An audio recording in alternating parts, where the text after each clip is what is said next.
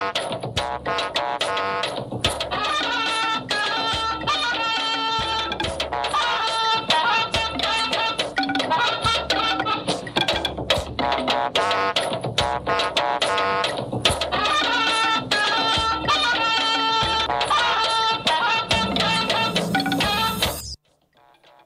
Lafia Comprehensive School is a demonstration of our collective ambition to uplift the standard of living of all Nigerians. President Buhari in Nasarawa State inaugurates school for the physically challenged and other projects. Economic recovery and growth plan targets 15 million jobs as federal government institutes focus labs to accelerate job creation. Plus, correspondent examines impact of Executive Order 5 on local content development. Also tonight, Senate moves to ban tobacco companies from targeting minors in Nigeria. A very good evening to you and welcome to NTA Network News, reaching you live from the nation's capital, Abuja. I am Ruth Benamesia. Reading tonight from Lagos is Ademola Adeoye in Lagos and Jumai Yusuf from Maiduguri.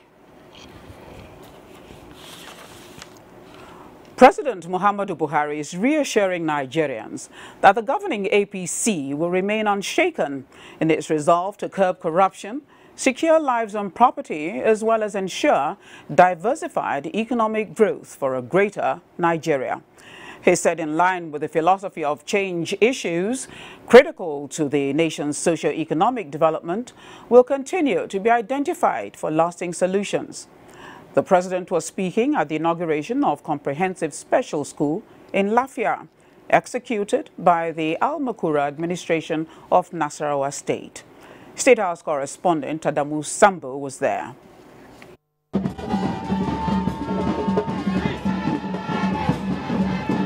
It was an emotional demonstration of care and deep concern for the people with disabilities by the Nasarawa State government as President Muhammadu Buhari inaugurated the Comprehensive Special School Lafia.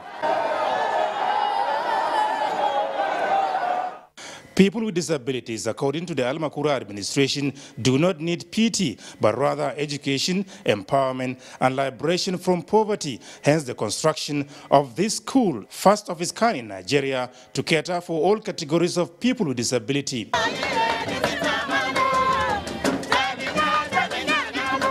President Muhammadu Buhari, who expressed delight over the revolutionary transformation of Nasarawa State through prudent resource management by the Al-Makura administration, said the Lafia Special School is a clear example of the APC government's inclusive policy of ensuring that no child is left behind. This is a well-thought-out initiative to give hope to a key segment of the society that has been ignored and neglected by the previous governments. We must help our disabled. He used the forum to reassure Nigerians that the federal government is working assiduously towards ensuring the restoration of peace and stability to all areas experiencing conflicts. We have deployed additional resources to all affected areas to maintain law and order.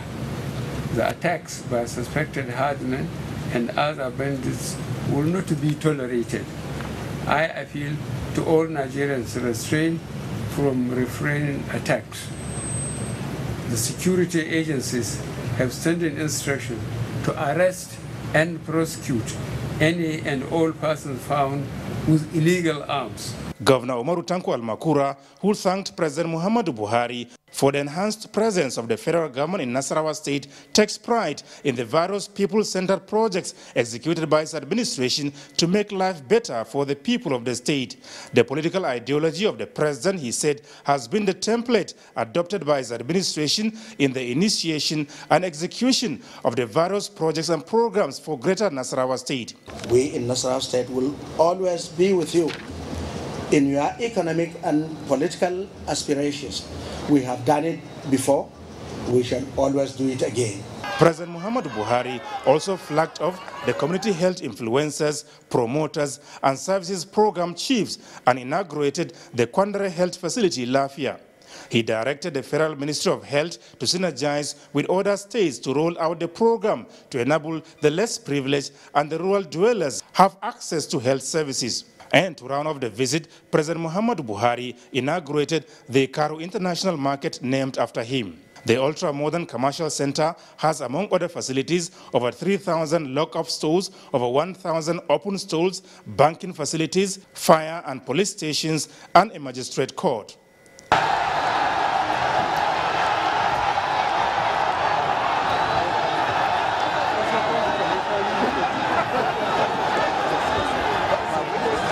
From Karu in Nasarawa State, Adamu Sambu, NTA News. Political leaders in the country have been tasked to embark on intensive mobilization and enlightenment campaign towards ensuring that all eligible Nigerians of voting age are registered to have a say in the nation's political leadership, direction and well-being.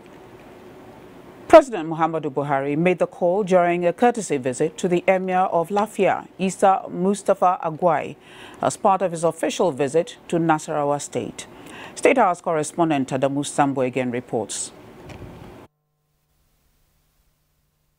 This is President Muhammadu Buhari's first official visit to Nasarawa State, home of solid minerals, since coming to power, and the reception accorded him by Governor Umaru Tanko Alamakura on arrival in Lafia was highly befitting.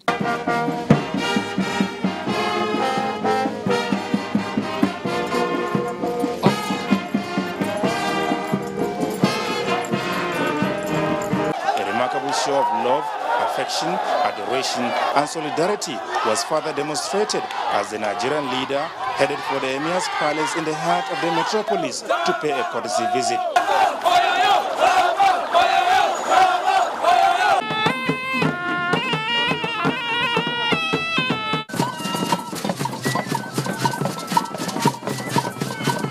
For the people, including the Emir, Isa Mustafa Agwai, President Muhammadu Buhari's visit is a homecoming of some sort, as Nasarawa is considered his political laboratory, where the highly cherished ideology and vision for a transparent, corrupt-free, accountable, and indeed a changed Nigeria enterprise took its root. There's no gain in saying that we in Nasarawa State pride ourselves as the fulcrum upon which the Buhari change mantra found a foothold in 2011, a development which made the sweeping change of 2015 possible.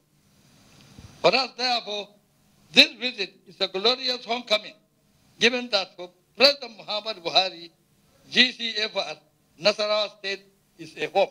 The Emir, joined by other graded chiefs and title holders, was full of appreciation to the president for his administration's achievements in the fight against corruption, massive infrastructural development across Nigeria, and the economic diversification drive. He made a case for speedy completion of the Akubo booster station for improved power supply in the state, as well as the Federal Secretariat and the Central Bank of Nigeria zonal office complex in Lafia. President Muhammadu Buhari commended the people of Nasarawa State for their show of love and enthusiasm, as well as keeping faith with the change movement. I have been here so many times when I'm looking for votes. The people in Nasarawa State remain consistent. And we thank God, we thank technology, permanent voters card, and check cards. I think you as leaders of your communities, please continue the political education. Let every Nigerian of age 18 and above to have his card. Let him keep it. Let him be educated that is his right in his constituency as a member of this great country. When he votes, let him maintain his conscience. The president then proceeded to the city center, where he performed his first task of inaugurating the state-of-the-art electronic library, State Fire Service headquarters, as well as a network of roads in Lafia, executed by the Al-Makura administration. From Lafia, Nasarawa State, Adamu Sambu, NTA News. And so for the people of Nasarawa State, the visit by President Buhari was epoch-making. And they displayed their love and solidarity for the president in appreciation of the accomplishment of his administration. Joshua Jito reports.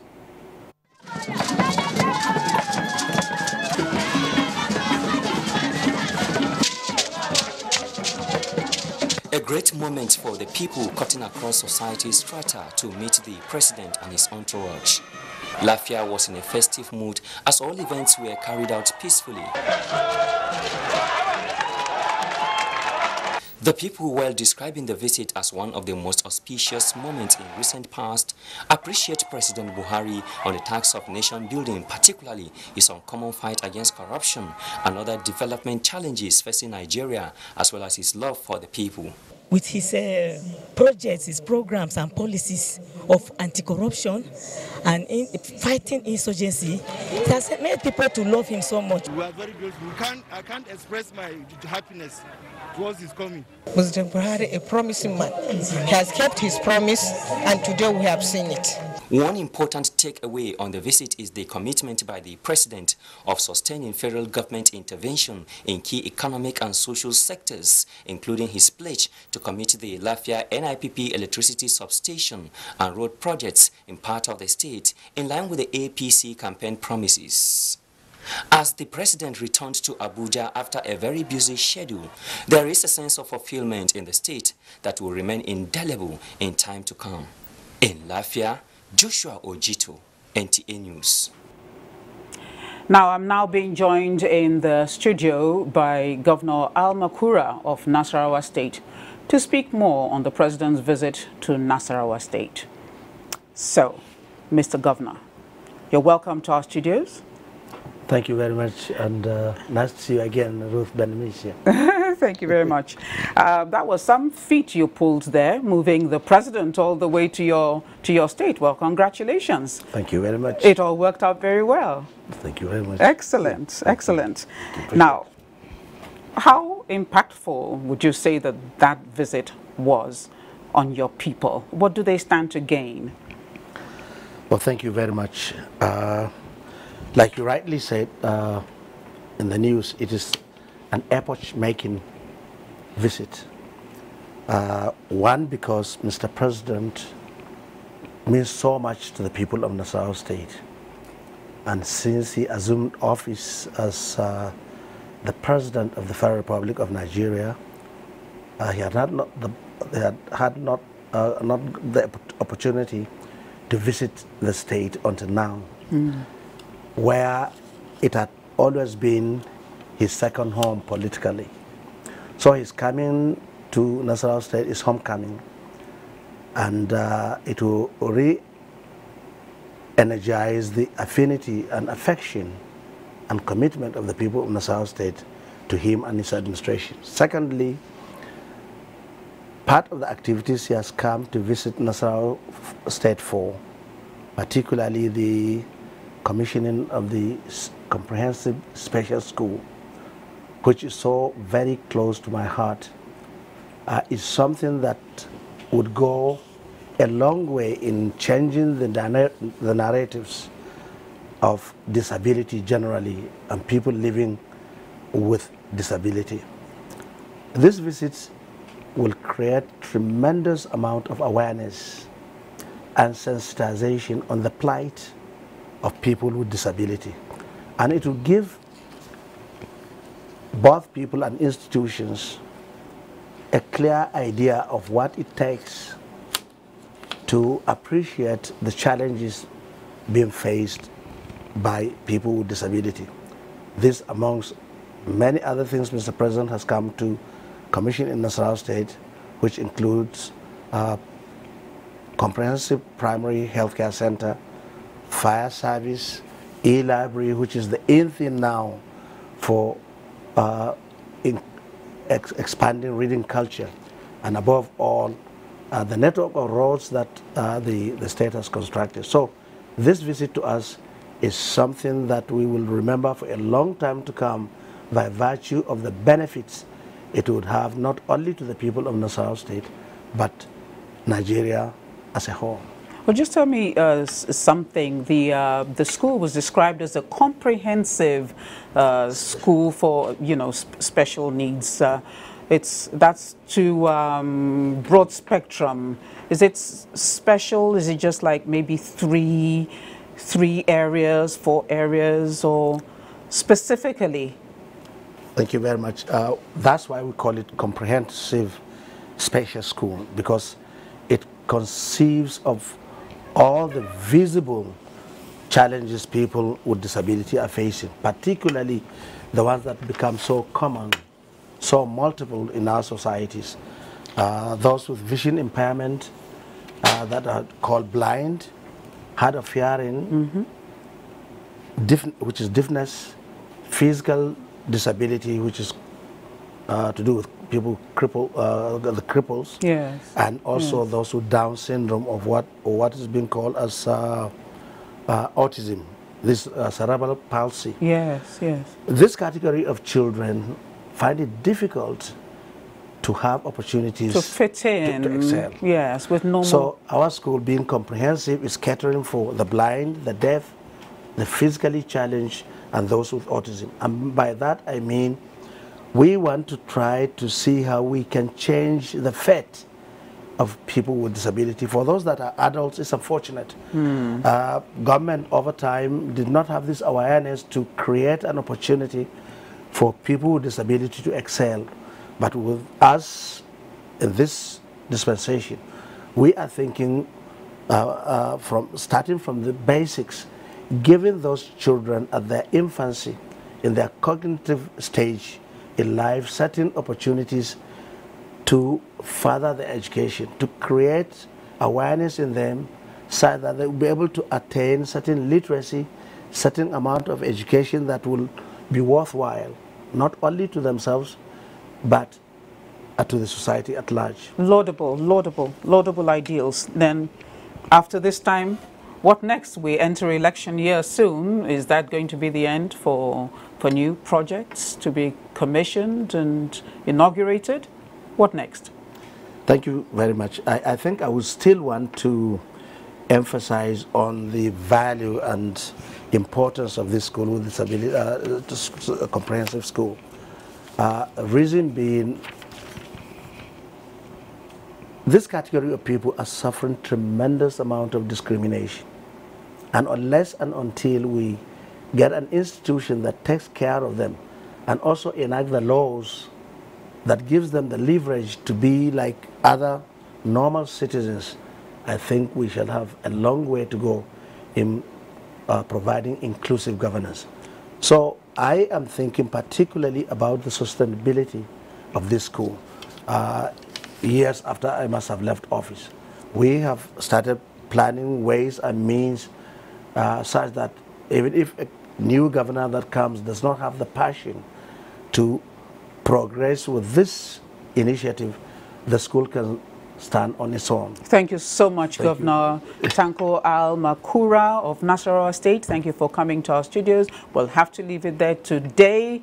I'm sure you'll come back another time to tell us what more you've done for the state. Thank you so much. Thank you very much. Moving on now, we go on to our first commercial break of the day. When we return, the news will continue. You're welcome back. In a bid to sustain the momentum of the economic recovery and growth plan implementation, the federal government has instituted focus labs in 3 selected areas of the plan to accelerate involvement and job creation. Inaugurating the core team of the focus labs, Vice President Yemi Osinbajo reaffirmed government's commitment to partner with the private sector to achieve set targets. State House correspondent Jide Onifade tells us more. The focus laboratories are being conducted in the areas of agriculture and transportation, manufacturing and processing, and power and gas supply. The core teams are to focus on seeking new investment for critical projects, which would in turn create jobs and resolve complex interagency problems that inhibit private sector investment. As the Vice President notes, the aim is to increase private sector participation. We are really committed to this principle, and I want all of those of us who will be participating in these labs to see this as central. We want to listen to what the investors are saying. We want to listen to what the private sector is saying. I want to see in what ways we can bend over backwards to accommodate what they're saying so that we can achieve our objectives. The Central Standing Committee has 9 ministers who are to steer the labs and drive the necessary collaboration with the private sector, while the core teams be inaugurated comprise of senior public officials who will provide the sector expertise required to successfully run the 3 labs. The labs will be executed in 3 phases.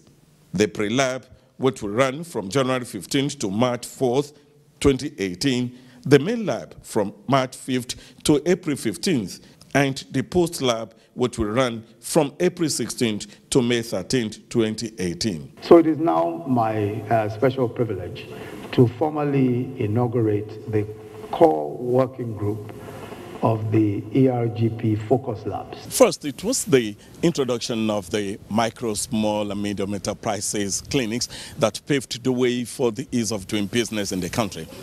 And now it is the introduction of focus laboratories that will give details to every aspect that will provide a smooth implementation to the economic recovery and growth plan of government. From the State House Conference Center, it's Jide Onifade, NT News. Nigeria is targeting 15 million jobs by the year 2020 through the lifespan of the Economic Recovery and Growth Plan, ERGP, as Focus Lab is set to take off in March. Let's join Leah Katung Babatunde for details on what this means and how government intends to achieve this. 2 years into the implementation of the Economic Recovery and Growth Plan, ERGP, government has continued to take steps to consolidate on the gains. Key execution priorities include stabilizing the macroeconomic environment, achieving agriculture and food security, improve transport infrastructure, ensure energy sufficiency in power and petroleum products, as well as drive industrialization focusing on SMEs. This time, it will be driven through the Focus Labs, a collaboration with Malaysian consultants to be executed in 3 phases: pre-lab, main lab, and post-lab, with 3 main objectives: new investments for critical projects, job creation, and resolution of complex interagency problems that inhibit private sector investment. Over the life of the plan, 15 million jobs. But it's not just from these areas, from all the activities that we will be stimulating. The labs aim at bringing together relevant stakeholders in the public and private sectors into weeks of intensive working sessions to brainstorm on practical steps to overcome and identify challenges in the implementation of the ERGP. The more we do with the SMEs, the more we do with industry, the more we do with all the various players, the easier it is to attract investments and the easier the work of the labs will be. 9 ministries are priority in this drive, and the first core working groups include agriculture and transport, manufacturing and processing, as well as power and gas supply. The ERGP has a target of growing GDP by 7%, growing power generation to 10 gigawatts, and joining the League of Top 100 Economies in the Ease of Doing Business ranking by the year 2020. In Abuja, I'm Lekatung Babatule, NTA News. Nigerians across professional fields and experts in procurement processes have described the signing of Executive Order 5 for planning and execution of projects by President Buhari as the best thing to happen in recent times, especially to Nigeria's economic history. In this special report, correspondent Abdullahi Garba Burning Kudu examines this development and its impact on local content development. This is the fifth executive order under Buhari administration, all targeted at changing the old order and launching onto the path of sustainable development. The fifth order is aimed at promoting Nigerian content in contracts, science and technology, and engineering generally by way of giving preference to indigenous professionals. This is a welcome development, as corroborated by development economists who say it will save cost, ensure internal security, and attract Nigerians in diaspora to come back home. It's the best good news I've ever had in this government. So give that joy to a black man that tomorrow if we are building Nigeria, Nigeria becomes a mega economy. I say it was built by Nigerians. But it reduces cost of doing business in Nigeria. A long way in improving the patronage of not only local contractors and local skills, particularly in engineering and science and technology, but most importantly, it will enhance the use of local materials that are produced in Nigeria that will go a long way in improving the quality of life of our citizens. Professionals in the field of engineering and procurement see the signing of the executive order as a challenge to demonstrate the ability to build Nigeria. With this, a lot of challenge has been put on the shoulders of engineers by this executive order, which means our engineers should be able to organize themselves like they do in China, where you have in Guangzhou, in Hangzhou. New entrants into the engineering profession are taught on how to be self-employed in terms of having the capacity to think about a product you can develop. And when you develop that, then if it passes the national standard, then the government will support you to make it have the possibility of being passed for international standard. At the moment, there are more than 30,000 registered local engineers in Nigeria. In Abuja, Abdullahi Garba Kudu, NTA News. So, welcome to NTA Network News tonight. We bring in the President of the Council for the Regulation of Engineering in Nigeria, Koren Kashim Ali. Kashim Ali, thank you for joining us tonight. That was wonderful news that you all heard today, and I'm sure you're all doing hoops over it. But our first question tonight is, the order consists of science, engineering, and technology components. Now, how far-reaching will this be for your group? Thank you very much. Let me also start by welcoming you to NTA Studio after a long while. I'm delighted to be guest to a legend. Wow, thank you. Actually, like you said, everybody is excited. We looked forward to this and we're happy it came. And when it came, it's like we've had a second independence of our country, because political independence without any base in terms of science, engineering, and technology is virtually ineffective, because countries that have had this second independence have grown. But we need, even beyond this second independence, a third independence, because this particular has about 55 components. But most critical of it that I'll take, at least for engineers, is that in the consultants in Nigeria, engineering consultants have been slaves to foreigners. But today, with this design of the executive order, they have been liberated. Because where there's a joint venture now between foreign and Nigerian partners, the Nigerian firm will lead. That is critical. That is how it is done in other places. So that's going to be wonderful for local content. Very wonderful. But the third one that we want, the third independence, that look, there's an agency. There's what we call the Nigerian Agency for Science and Engineering Infrastructure. It came about in the 90s, early 90s. The so-called developing countries now, but they're really looking developed, like the Asian tigers, use that platform to jump from their third world situation to wherever they are today. Nigeria joined them at that time to create an agency called NASENI. Korea, Malaysia, Indonesia all did the same thing, but they operationalized their own. Ours has still not been operationalized. In the meantime, these fellows there are doing a great deal of work. For instance, today, if you are going to Kefi on that river, okay, you see a small village there that is powered by 8 mini turbines manufactured in country by engineers in Naseni.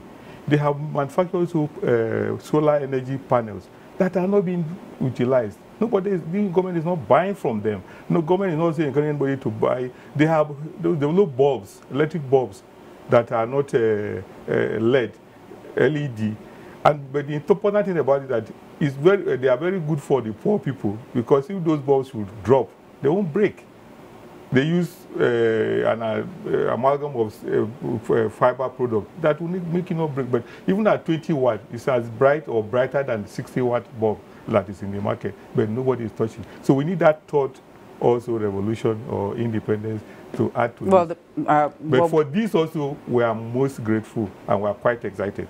Well, now that he's done that, we are all now looking at Koren to maybe develop some kind of processes and guidelines for building local capacity to fill in this gaps, because if you're going to say that local content has got to lead, I believe that you would have to push. Koren, have you got any plans to do that, to strengthen the Nigerian capacity?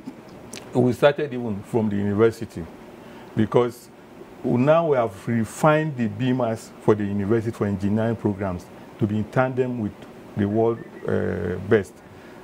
We did that in collaboration with the UNESCO, and we collaborated with other countries within Asia, the North America, and even the South America and Europe. That's good news. So that is going to give us, by June this year, we are going to have a certification as to where really we stand in the world. Thank you. But beyond that, we also have enforcement measures now. We are doing through a reform of our act so that we can have powers more over both our own colleagues and even quacks who decide to take a foray into our profession. Thank you so much, Engineer Kashim Ali, for coming to our studios tonight, and we wish you well. A pleasure. Thank you so much. Now, we are linking up with Ademola Adeoye in Lagos for stories trending there. So, Demola, how are you? Thanks for joining us. Yeah, thank you, Ruth. It's good to see you on the screen again. Welcome to Lagos. For the continent of Africa to compete favorably with developed economies of the world, the challenges of leadership must be holistically addressed. Resource persons, including former President Olusegun Obasanjo, at the 15th Leadership Summit, organized by the Center for Values and Leadership in Lagos, identify the gray areas and preferred solutions. Becky Madujemo reports. Former President Olusegun Obasanjo urged African leaders to acquire sound intellectual knowledge on basic micro and macroeconomics. Otherwise, policies will not promote meaningful development. While acknowledging Nigeria's diversity, Chief Obasanjo called on heads of African countries to re-strategize their approach to governance by aligning with bigger economies, adding that existing institutions are yet to provide the catalyst for the much-needed leap forward. In Africa, if Nigeria thinks of itself alone and does not think of the rest of Africa, we will be at policies in the midst of desert. Keeping with that thought pattern, former Undersecretary General UNIDO, Sierra Leone's Kanda Yomkela, raised some dust when he defined Africa's complacency towards economic stability as the Garden of Eden mentality. This stance, he said, is why governments tend to lean towards stronger nations and world institutions for aid and bailouts. People are innovative. We don't celebrate innovation, our own innovation, because somehow we're waiting for somebody. And from my experience in industrialization, no country industrializes another one. The lecture with the theme, Leadership and Performance in Africa, the challenge of the continent's economic competitiveness. The event rounded off with a discussion session in Lagos. Becky Madujemo, NTA News. The Nigeria Customs Service Federal Operations Unit, Zone A, says goods with import duty valued at 1.6 billion naira were intercepted from anti-smuggling activities in the month of January 2018. The controller of the unit, Mohammed Uba, who disclosed this at a press conference, emphasized that Customs Service will continue to intensify operational modalities to meet the current smuggling tactics. Michael Olaleye has details. The seized items include 31 assorted vehicles, 8,400 bags of foreign rice, 835 jerrycans of refined vegetable oil, 2,208 pieces of used tires, among others. The controller, who expressed shock at the mischievous means used by smugglers to achieve their aim, said it was irrational for a country like Nigeria, with vast production of rice, to encourage rice importation, describing the action as injurious to the health of the citizens and detrimental to government's economic recovery plan. We must support, encourage the Rice Millers Association, the individual farmers, so that teeming Nigerians will also get employment, will have something to do with the self-sufficient. 2 containers consisting 60 pieces of chest freezers and cartons of Indian whiskey were also seized for forced declaration. Comptroller Uba said payment of customs duty should not be an excuse for deliberate neglect of due process. If it is short payment, you're supposed to pay, for instance, 1 million, and you decided to pay 950. We will collect that 50,000 for the government. The government cannot afford to lose 1 kobo.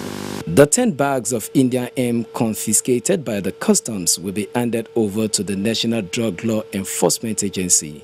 In Lagos, Michael Olaleye, NTA News.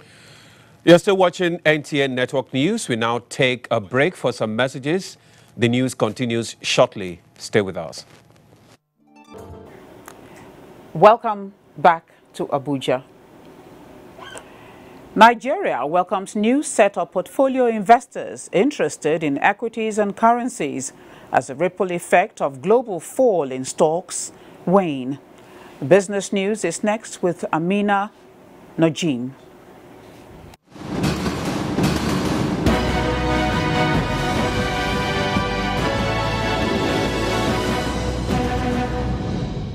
Welcome to Business News. I am Amina Nujaim. Recent steps taken by the federal government in reflating the economy has continued to instill investor confidence. The Minister of Finance, Mrs. Kemi Adeosun, while playing host to a team of global investors led by a former Minister of Finance, Shamsuddin Usman, said Nigeria is taking necessary steps to reduce reliance on oil, as seen in the reduction in the benchmark in the budget and deliberate efforts to address hindrances to investment in other sectors of the economy. This is not speculative money, it's not hot money, it's money that recognises that Nigeria finally has a chance of getting things right, and I think that's what investors are responding to. The reserves are up, and I think there's a lot of optimism in the markets about Nigeria. The team is on a fact-finding mission and have been meeting with relevant bodies to key into attractive areas. The U.S. Agency for International Development, USAID, has announced an $89 million in additional development assistance to Nigeria to continue its support for development goals outlined in a Development Objective Assistance Agreement. Nearly half of the new funding, about $44 million, will support HIV/AIDS relief. The new funding brings the total U.S. government assistance provided under the 5-year assistance agreement to $880.5 million. The Nigerian Stock Exchange closed shop recording marginal losses as major global stocks bleed. The OSHA index lost 0.87%, while market capitalization closed at 15.745 trillion naira.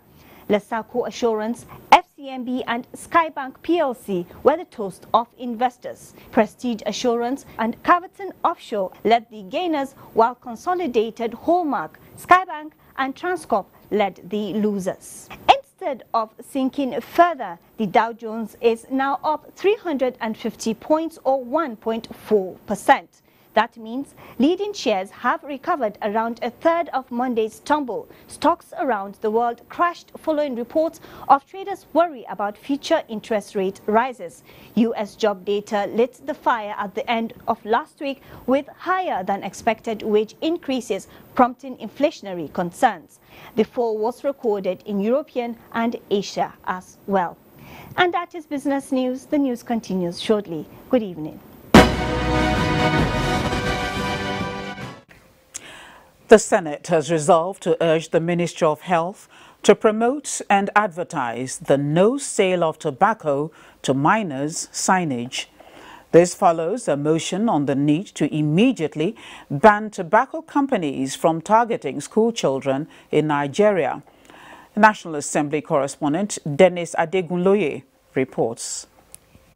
The motion, sponsored by Senator Oluremi Tinubu and others, was based on the worrying trend that tobacco companies deliberately position adverts within 100 meters of schools to entice children and youths into early interest and use of tobacco. Tobacco consumption has been associated with lung cancer. Children are very gullible. They can adapt, they can adopt anything they see.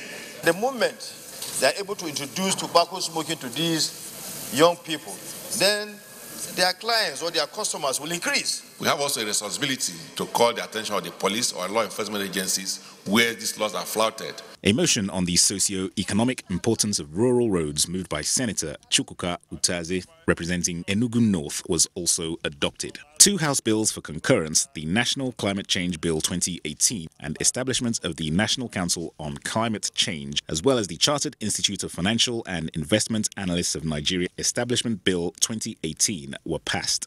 The ad hoc committee on the investigation of allegations of corruption against NNPC Trading Limited heard from the group managing director of the NNPC on the matter. The allegations of huge contracts being awarded up to 25 billion has been proven to be false. Special advisor to the president on Social Protection Plan, Mariam Uwais, and other agencies defended their 2017 budget performances before the Committee on Poverty Alleviation and Social Welfare. If you want us to have a smooth running of this scheme, you have to work with you on the same page. It says that each and every federative part of the Nigerian state must be sense of belonging, and they are here to ensure that what is meant for their people should under the normal circumstances go to their people. Further deliberations were held behind closed doors. From the National Assembly, Dennis Adegunloye, NTA News.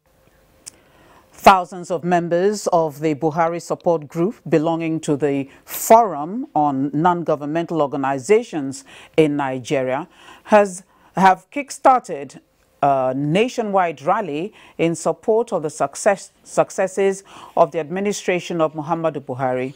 The group is also calling on President Buhari to answer the call of well-meaning individuals, groups and corporate organizations and seek re-election so as to sustain the good work he is doing for the country.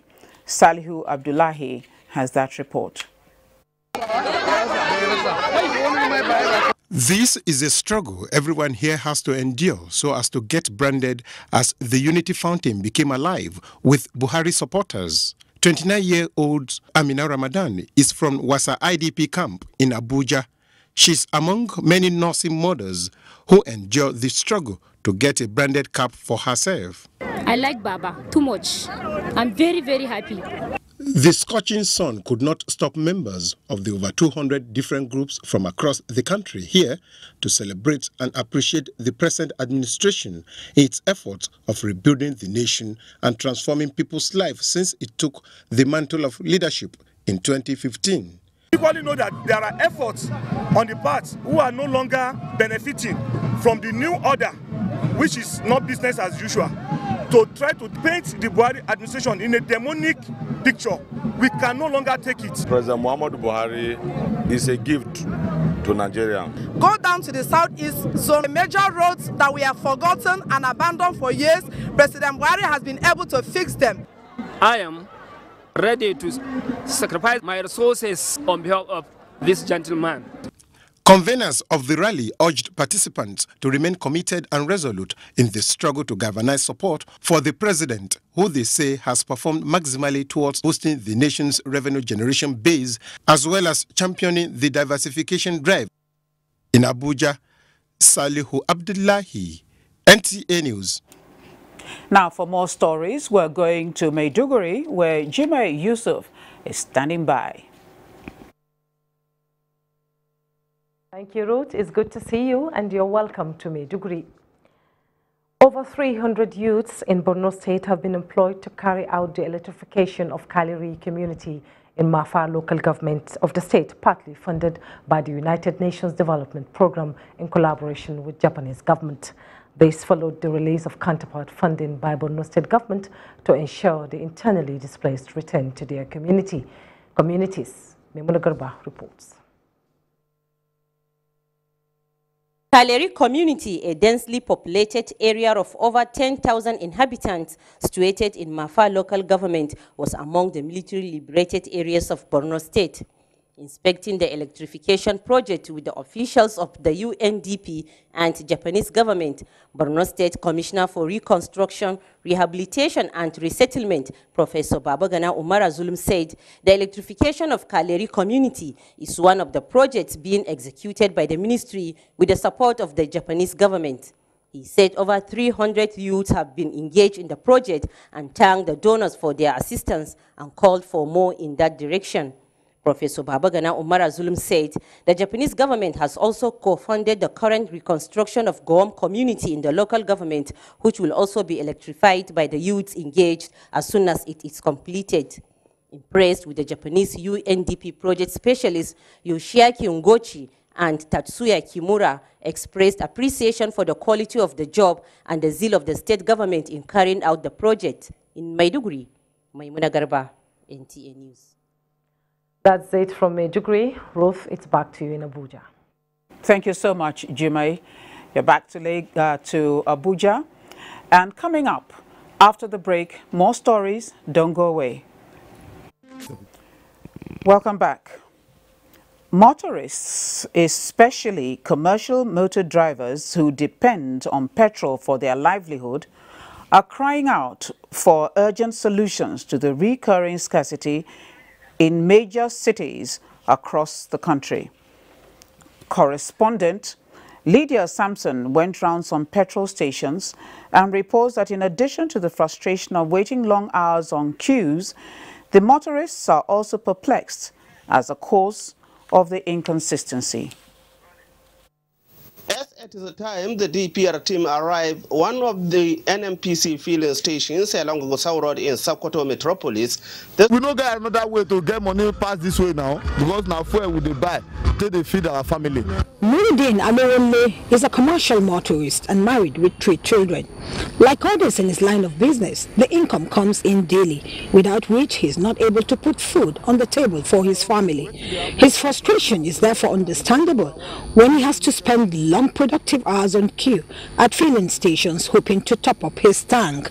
Like him, a cross-section of motorists who spoke to NTA News expressed worries over the fluctuating queues and why it is not abating. Honestly, I don't know. I'm confused. What we are seeing, I don't know what's happening. What we are seeing now is something that, in fact, no man can tell. If all the stations in the city are wet, are supplied with product, we won't have this crisis. NTA News investigation also reveals that price differential between Nigeria and her neighboring countries remain an attracting influence for siphoning petrol. What is the state of supply? Is there any shortfall? The Petroleum Products Marketing Company, a downstream subsidiary of the NNPC, says on average the corporation receives 2 petrol-laden ships per day. The presidency as well as the Senate have told us to do what it takes to make sure that these queues disappear. What did we do?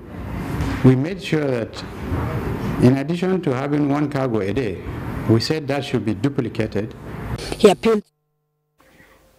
And now it's time for sports. So, Nigerian basketball stakeholders over the leadership tussle in the federation, the 3-man FIBA delegation to Nigeria Tuesday met with one of the factions led by Tijani Umar. Kayode Adeniyi reports that a 3-hour meeting, which was held behind closed door, is to find amicable solution to the current crisis. We have discussed extensively on the issues concerning the Nigeria Basketball Federation, and as you know, the fact-finding delegation is actually trying to find the facts. The delegation is expected to meet MPBF President Musa Kida and his board in Lagos Wednesday. Wife of the president, Aisha Buhari, will on Thursday perform the ceremonial tee-off for this year's Ladies Open Golf Tournament at the IBB International Golf and Country Club Abuja. Over 200 Nigerian lady golfers and 52 foreign players from 10 countries have registered to participate in the 20th edition to be organized by the ladies section of the club. Directors of sports in Nigeria have agreed to shift the date of the first Under-18 National Grassroots Sports Festival, which is scheduled to hold at the National Stadium, Abuja, next month. At a meeting in Abuja, the organizer, Angelo Peter Elosia, said the focus of the festival is to harness the untapped talents who are yearning to represent the country. The Nigeria veteran handball team is to depart the country Wednesday ahead of the maiden West African handball bid for Lomé, Togo, February 9 to 11. The championship, which is also known as the Babuza Cup, aims at strengthening relationship between former handball players across the sub-region, as well as to help promote the game in Africa. With sports update, Kene Ima Aborike, NTA News. And with that, we end the news broadcast for tonight. Thanks for joining us. Bye now.